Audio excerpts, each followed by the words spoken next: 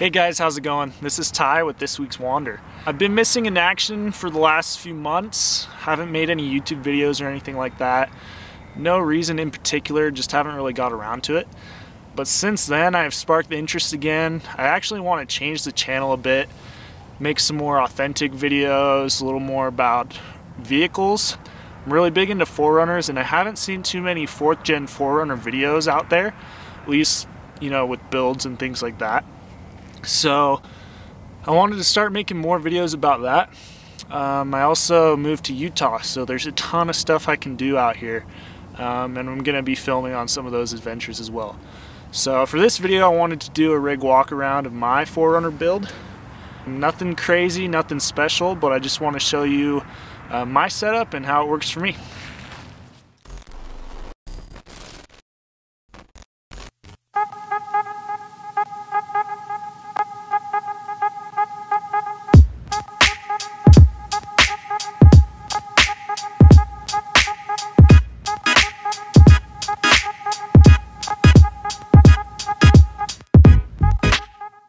Alright, so here's a closer look at my 4runner.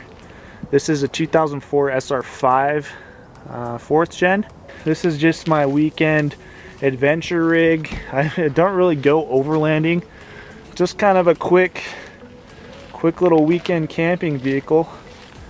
So let's dive into the setup. Let's start off with some suspension. Alright guys, not sure if you can really see under here. I'm not the best at camera work. I have the Bilstein 5100 struts. I have some 5th gen coils on there. This does have a diff drop. I think it's like a 1-inch diff drop. I did the swap myself in my garage. I don't have a spring compressor, so I just compressed the springs with the vehicle and swapped them out. But yeah, there you can see the diff drop here. It does help out with the CV angles. In the rear, I'm running the 5100 shocks as well. And I have stock springs with, I think it's a 2-inch spacer. I eventually do want to change those out for maybe some Old Man Emu heavy duty, because it is sagging in the rear. I was thinking about just throwing a 3-inch spacer on there just to help out a little bit, but I think for that work I'll just throw in some new springs. So that's what we have going on. Let's dive into the wheel and tire setup. Alright, so here's my setup. I'm running a 285/70/17. I've got the BFG KO2s. Sorry, KM2s, they're not the KO2s. I'm running the stock SR5 wheels. These are actually painted. I had them plastered it before, but they were peeling off. So I did a rattle can job on them. As you can see, it's coming off just with some trail usage. So I'm eventually planning on getting a whole new wheel and tire setup. I'm running 1.5-inch spacers. They're the eBay spacers that had some really good reviews. Been running them for about a year and I've had no issues. I keep them torqued, make sure everything's lubricated and whatnot, so there's no problems there. Haven't had them seize up on me or anything. I've had really good experience with the KM2s. I actually had them on my old rig. I had a 1989 FJ62. It's running 37s. I really like them. Some people don't like BFGs, but I really like them, so no complaints there. They're getting worn out, so I really need to get some new ones. I've been looking at getting some of the Nito Ridge Grapplers. Really like those. My dad has them on his 5th gen. So I just need to do some shopping around, but that's the wheel and tire setup. Next, I'm gonna talk about the roof rack. This is a home-built roof rack that I built. I think it cost me about 70 bucks in material for the steel. So super affordable to do. I'm not the best welder, but I got it done with a little MIG welder. So it's just square tube. I've stood on this thing, doesn't have any movement. I just tied them into the original stock rack location. I built some mounts for the high lift and shovel. These are the quick grip shovel mounts. I really like them, haven't had issues. Been running those for about a year. I really like how low profile it is. Front fairing I just built. There was a ton of wind noise before I had that fairing there. So I built one and there's hardly any wind noise anymore. So that's nice. It's a nice sleek setup. Been really happy with it so far. I've had a lot of people ask me about these graphics. It's just Plasti Dip. I just taped it off and measured a little bit. Plasti Dip those graphics on there. Obviously they're first gen 4runner inspired graphics. I was gonna do them on the front here, but there's just not enough room and I didn't think it looked too good, so I just left it on the back. So yeah, let's talk about my gear setup now. Alright, so here's what the rear cargo space looks like. Honestly guys, I didn't even clean it up for this video. I don't really care, I just want this to be a raw, authentic video. So yeah, this is what I keep with me all the time. You know, minus one or two things, this is usually what I have every day. This is kind of my bag for miscellaneous parts. I have some wood blocks for the jack, jumper cables, some rags and cleaner, some tie downs, things like that. So that's just kind of my tool bag, I guess you could say. This is more for camping gear. Right now all that's in it is my hammock. I have my sleeping bag here. It's a really good sleeping bag. I'll probably have a video on that later about my hammock setup. A lot of people don't like to go hammock camping, but I found it to be really fun and actually quite an easy way to do it. So that's what I got there. I have an ARB recovery set. So it's got a tree saver, some recovery straps, different lengths. I think there's a snatch block in there, which I don't have a winch right now, but that's coming in the future. I have some weights, because everyone knows you want to weight your winch cable if it's a steel cable. So these are actually some ankle weights. I just throw them in to dampen, just in case the line snapped. I have some gloves in there as well.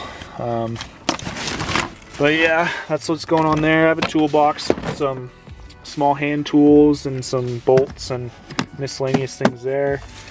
This is my CB antenna. I don't run it all the time because I park in a parking garage, so it always hits. I just decided to take it off. I only run it when I need it. Have my first aid, my fire extinguisher, blanket.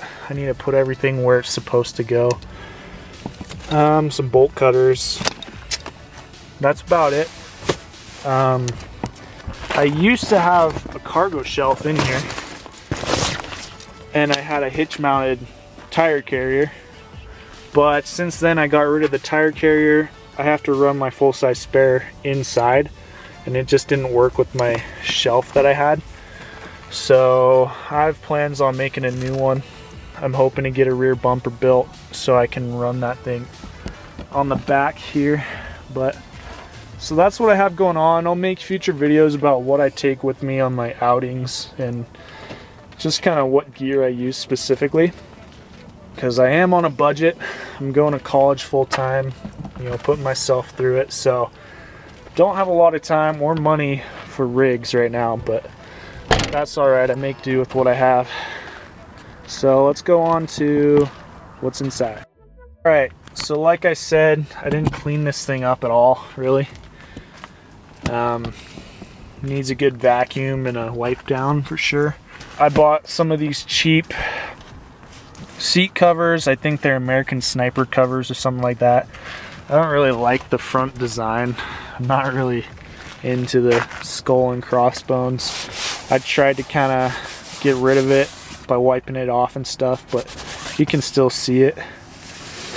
But anyways, I really like the back panels because you can stick stuff in there. I have my walkie-talkies, some lights, things like that. I don't really put too much back there because there's not a ton of leg room. Same deal over here. I have another first aid kit. I don't know why I have so many, but you know, it's not a bad thing, I guess. These are actually really cool. I like these. I actually know who makes these. So these are called a Wrap-A-Pack. They're super compact, if I can open it with one hand. So you got your alcohol pads, you got your burn gel, Band-Aids. Flip it over, got some tape, scissors, some tweezers, some big gauze pads, cotton balls. You got a set of gloves. I think there's 2 sets of gloves. So it's nothing major, but it's good to have. I think there's a poncho in here too. But yeah, so if you guys are interested, that's who makes them. They're out of Crane, Oregon. I know the family there. Anyways, just wanted to show you guys that. I'm not sponsored or anything by them. I just wanted to show you. They're a small business, and I just think it's cool that they're doing that. So anyways, got my This Week's Wonder sticker. Oh yeah, they were cheap. That's why they're so small. Got my school bag here. Get that out of the way. I'm running this phone mount, which I really like. It's more heavy duty than most of them, and it's out of the way. I don't like having my phone up here. I don't even remember the brand. I think I got it at like Target or something. But yeah, it's adjustable. I used to put my iPad in this thing. I put my phone in it. It's pretty rigid. It does wobble a little bit because of the bushing that it's on. But it's just a suction cup. I didn't want to drill in. So that's what we got there.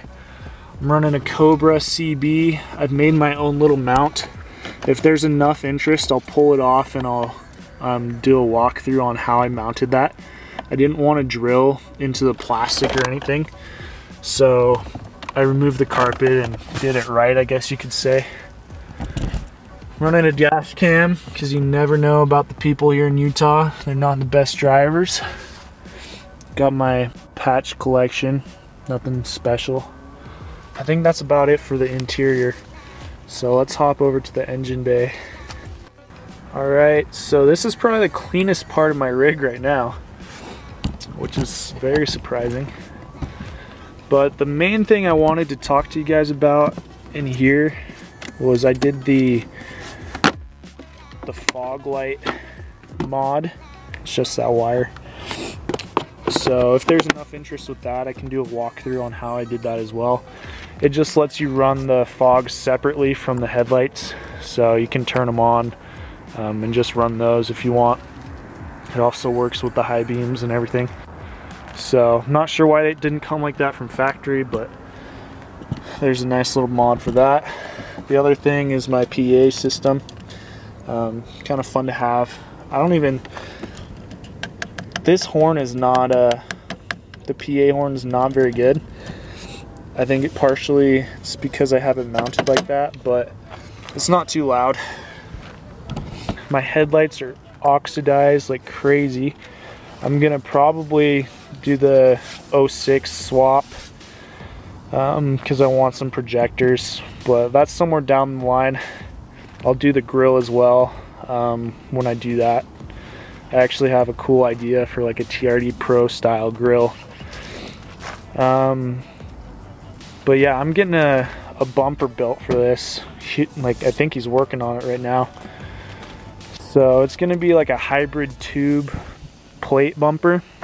So it'll have plate in the middle, I'll have a winch plate and everything, and then I'll have some tube wings coming out. So I'm gonna need to do the washer relocation for the washer fluid. There's enough room up here that I think I can stick it here. If not, I'll have to get a different bottle and mock that up. I don't even remember what they call the mod. Well, it's not really even a mod, but I just took out the secondary screen in here. I saw maybe a 1 mile per gallon gain with my MPGs. I don't know. I don't even know if it did anything. The throttle response is about the same, honestly, so. But I just did it. Other things that I can think of, I did the axle dump for my exhaust. Chopped that off so it's out of the way with rocks. I'm eventually gonna do a rear bumper like I said before. I think what I'm gonna do, I'll probably either chop right here or I'll come up higher on these bumper wings, and then I want to keep this, so I'll cut all the way down and then I'll do some bumper work. I want to come up and protect the light a little bit because as you can see, that's a weak spot for tight trails. So I'll do some quarter panel protection probably on Wampa, my old cruiser. I did some really neat light protection back there, so I might do something similar, but I don't know. I don't have a ton of time to do my own fab work, so I might be paying someone to do that. Running a shackle back here. It does its job, nothing special. I think it's Harbor Freight actually. It's not rated for a ton. Well, not specifically a ton. I don't know what it's actually rated for. But I like it because it sticks out a little bit. So if someone rear ends me, it'll wreck them. I've pulled numerous people out with it. It's good and bad that it sticks out because my departure angle is not very well with it. But it's better that than my bumper. So it kind of serves multi-purpose. But yeah, that's what we're looking at here.